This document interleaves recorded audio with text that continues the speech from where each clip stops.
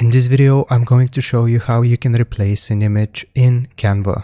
For this, I'm going to open up a new poster. Then once we have this loaded, I am going to go to Elements. I'm going to search for frames because I suppose this is what you want to see. Then I'm going to drag a frame right here as an example. And then we are going to put an image in this frame. And I'm going to show you how you can replace this. So again, go to Elements, and then I'm just going to take this first photo that I see. If I want to place it in the frame, I just drag it and drop it on top of it.